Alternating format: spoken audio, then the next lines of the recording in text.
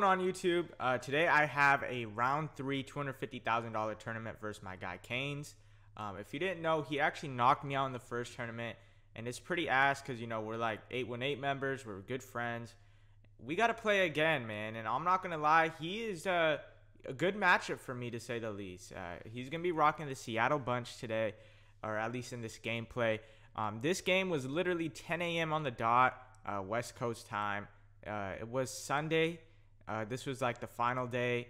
You know, it's not actually the final day, as right here he's gonna hit verticals. I think he sent out 4. I got no pressure. Makes me look silly and just gets the easiest touchdown, easiest drive you could imagine. But to this point, I was undefeated. You know, if I had won 4 more games, I would have made the event. In round 3, I got to match up with someone in my crew, so that's not always the best move. Oftentimes, people in your crew know how you play the best, play the most, and, you know, CANES is freaking tough, man. He's really good at this game. He obviously made the first event. He beat me, Allen, K-Mac, and J-Wall to make the event. And by the way, that event was single limb, so, you know, at least this year we have an extra life if something goes bad, you know, match up with one of your friends.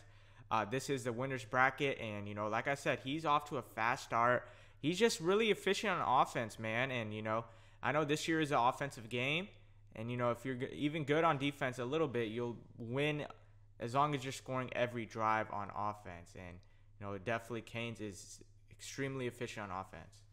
So I'm going to be in Seattle, man, and I'm not going to lie, he plays really good defense in this game. I don't know if it's me being on offense that was the issue or just him on defense. We've later figured out that he actually had some nice stuff on defense. This is something that I really wasn't the best at and still am not, you know, the greatest at, you know, this time and moment. It's just like the amount of reps I played versus it. It was pretty limited. I was so used to playing like 2-4-5 odd, 3-5 wide, and, you know, whatever else people would run on defense that, you know, when people started to run dollar, when there was the latest patch on, you know, flat assignments, it made dollar so much better. So right here, he's going to run a little bit of coverage, and I'm waiting for my tight end delay to roll out, and it just doesn't. Montez Sweat, and like, I guess you could call almost day 1, week 1 item, just gets after me, man. He just really ruined this first drive for me. I ran the ball to get to a hash. I was even able to do that. As right here, he's going to get another shed with Montez Sweat. Honestly, I sold him. I might have to put him back on the squad because he literally made 3 plays back to back to back. Just ruining my drive. Not the best drive at all. I was really not even able to tap into my offense, and boom, I'm punting it back. I probably should have went for this, for being 100% real. It's just like, I don't know, man. I didn't have a play in Seattle for 4th and long. You know, I could always run bunch tight end, but zone drops really kill any type of 4th down and long. Only play I could really think of in that scenario would just be verticals, and, you know, I'd just run that play, and he had bagged it the play prior. So, like I said, man, this is just the toughest start you could imagine. So right here, he's going to run the ball, and I'm not in dollar. This is 236 will. This is the Buccaneers playbook, but safe to say I will be hopping in dollar. The sheds are insane in there. The pressure is really good. And, you know, like I said, I've just been trying to figure things out to run on defense. And I was really stuck on this 2-4-5 odd. And then they just, like, after the patch, the run became insane. Right here, guys, I can't move my guys. I can't adjust. I should have called a timeout. And, you know, I have the worst user of all time. Just very sleepy. And just like that, he's up 14-0. But I had got locked onto Sean Taylor. I was trying to move around, and it just wasn't letting me. I should have called a timeout. I should have ran back with the post. There's a lot of things I could have done. But, you know, him automating a bunch tight end just messed everything up. My user got locked, and, you know, just like that, 14-0 CANES. You know, we get ball at half. You know, it's not over by a long shot. There's been so many games like this where, you know, you don't score in your first drive, but you're good. You could come back, get ball at half. You're just going to have to either hold the 3 or lock up one of these drives. And I know I'm capable of doing that. So right here, guys, I'm going to be running a nice little max protect play. And we're going to throw a dang laser. But because we're in the middle of the field, we get a bad animation, man. Like I said, I've been preaching this for years and years on. It's going to be a thing forever, honestly. no matter what offense it is, you want to learn your hashes. You want to get on your hash. Right here, guys, I'm just going to run the ball, and boom. He has base D. So, like, 3rd down and 11 already, man. This is just not ideal. He's playing phenomenal defense. I haven't even really called any, like, offensive plays out of this bunch besides verticals, and, you know, that's about it. But right here, we're going to throw it to Cordell Patterson, break a tackle, and get the first down. You know, that was, I guess, a struggle play. I definitely should have not got the first on that. I had a very shitty spin. If I had a decent spin at all, I would have definitely got the first. But since I had a weird spin, I had to break a tackle, get the first. Because right here, man, going to be running a little bit of bunch trail, looking for R1. He runs match, and nothing really open. That got a little scary. That was a cloud. He did acro for it, but, you know, if a cloud, you know, I mean, it could have definitely picked it off. It wasn't the best read, but when I threw it, I felt like it was semi-open. It's right here, man. We got to go, man. So far, not good on offense. You know, defense, I feel like it's whatever, man. It's very hard to come by defensive stops, whatever it may be. It's right here. We are going to run a nice little play, hit Jared Cook. He ran match a lot in this game. And, you know, I started to realize that, like, okay, I got to start running more match beaters. Just, you know, I was just honestly preparing for the blitz because, you know, the blitz could come at any time, any given moment. And, you know, when you send 5 out versus that dollar send 5, it is pretty tough to make a read, especially if you're in Seattle, because there's no, like, double post. You know, there is flood, but, you know, flood, it's not really a quick developing play besides the flat. You have to actually read the defense in flood, in my opinion.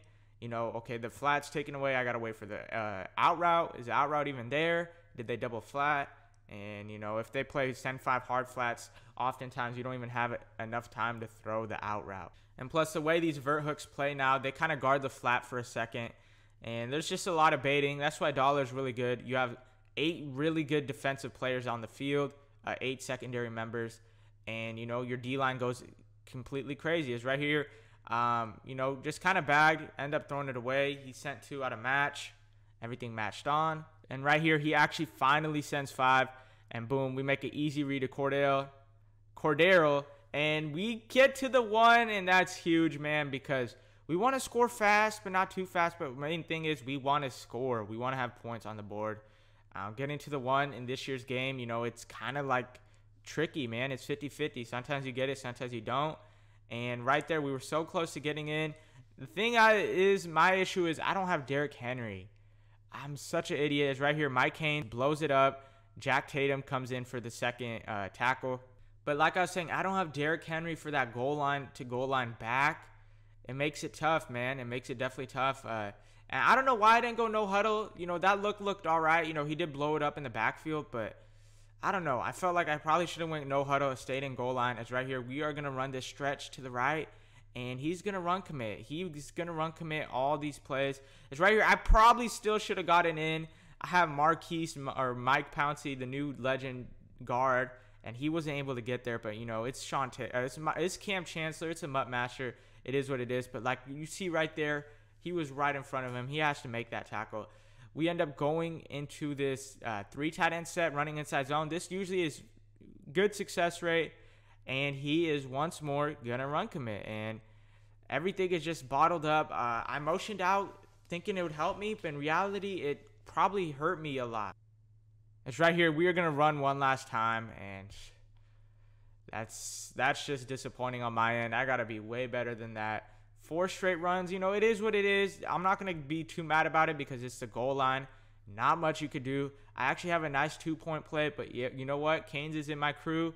He knows about it, and, you know, I was afraid to run it. So it is what it is. You know, we are down 14-0. Honestly, it should be 14-7 or even 14-3, but I felt like kicking 3 right there was not the move at all. I mean, like I said, I do get ball at half. It could have been all right if I kicked 3. It would have just gave me some confidence having some points on the board. But right here, it's going to get a little tricky because he's going to start clocking.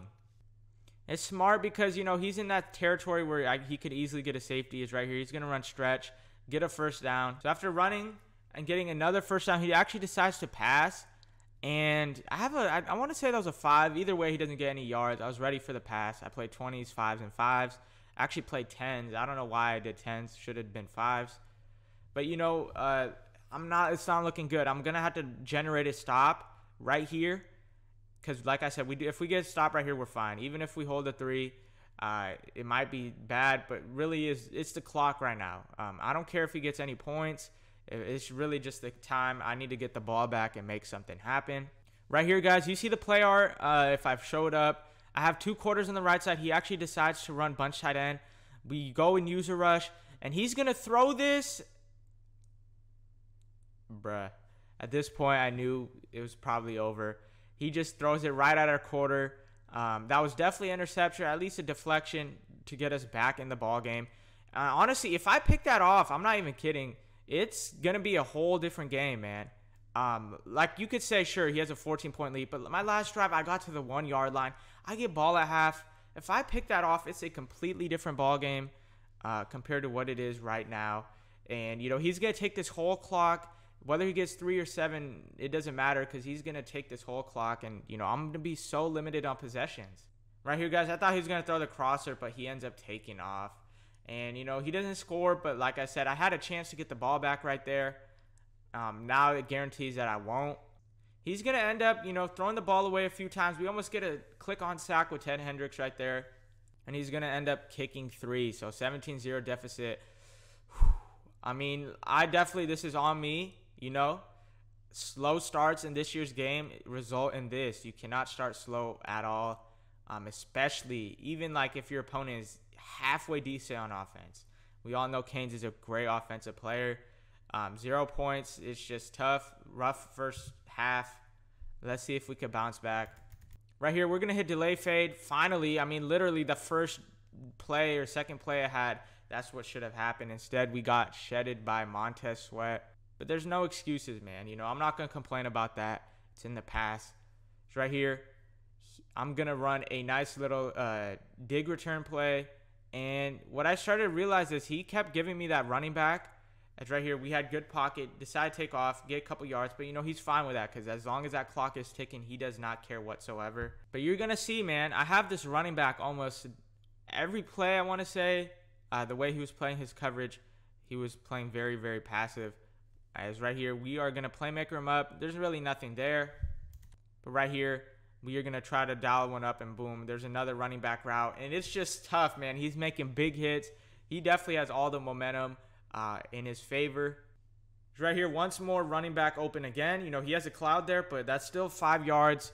Even though, you know, it's not looking good, you still have to take those 5 yards and live with it, because, I mean, for the most part, everything else is occupied and taken up. Right here, he finally ends up blitzing, and I quick hike and I had a delay fade. That's pretty tough because I had that delay fade, he manned him up. It pretty much acted like a spy, and my pocket was pretty bad right there. That I definitely just wanted to throw to the running back, but there was just no way I was going to be able to with him right there. Right here, we are going to run a little bit of mesh post, 5 out, and he sends 2. So he's winning the guessing game right now, man. He is definitely just, you know, like some of these route combos I dial up are, you know, for blitzing, and, you know, he's playing the perfect guessing game right now.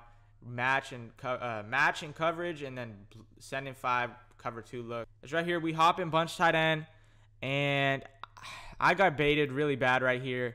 That cloud played really nice with the out route and the corner route. I should have 100% zig routed. The move instead of out routes now, I feel like, is zig routing. It's something you'll see me doing more often.